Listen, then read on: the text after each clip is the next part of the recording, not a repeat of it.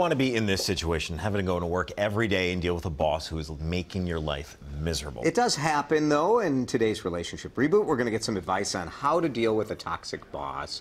Our relationship guru, Dr. Kirsten Lynn Seal, brought a special guest, Dr. Tim McCarthy, a licensed psychologist and executive coach. Great to have you both here, Kirsten and Tim. Let's talk, first of all, when we're saying toxic boss, what kind of characteristics are we thinking about?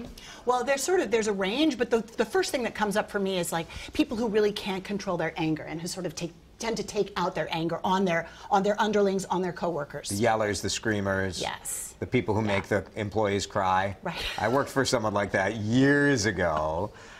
It's not great. We all have one of those memories of a bad boss. There's nothing worse than it. Going to work every day and having to deal with somebody that makes your life miserable. And either at worst, being unpleasant in disposition affects you as you go through your whole day. Oh, absolutely. Yeah. And I'm sure it's very easy in those situations to take it personally. Right, exactly. So you want to make sure that you're not taking it personally when you are dealing with a boss like that, but it's really hard to do. Right, so the understanding that boundary between what is yours and what isn't. But again, when you've got someone who is in charge of telling you what's yours, then that's why it's particularly difficult, because they also, if you look at the power shift, right, the dynamic, that's really, your boss has a lot more power than you do, particularly economic power. And the hard part is really taking an honest self-appraisal. What am I doing that might be contributing to this?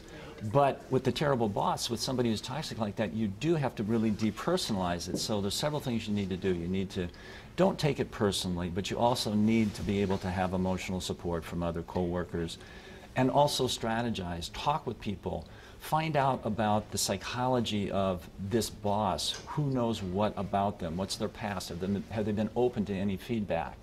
And then decide, do you want to speak up? What's the best way to speak up? When is it appropriate to do that? How do you figure that out? Yeah, and that comes from that strategizing and really looking at talking with other people in the know who've had experience with this person.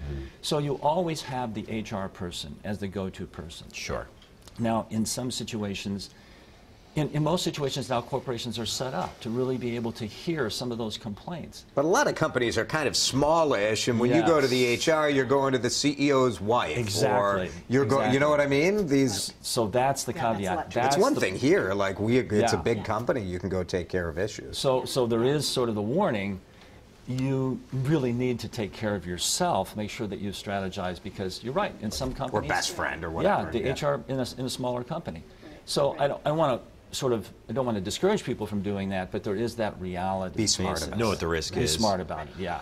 What if there's no change? What if you are just stuck and your boss is stuck as well? Do you just have to quit? You might just want to start looking around, yeah, for options. The other thing about that, too, is that it makes us feel like there are options out there. We tend to, when we're full of anxiety, and I think you were talking to me about some really interesting research about anxiety and how bosses are, right? When we're full of anxiety, we can't think clearly, right? There's decades of research on anxiety that suggests that. So Well, it is true, absolutely. I mean, the research shows that now that employees who see their boss as respecting them, they actually report being 92% more focused and higher in being able to prioritize, and they feel like their health is better, and they also, and their sense of well-being and their engagement in the workplace. So if we only were able to begin teaching leaders and managers, you talked about the importance of leadership training, it's so true.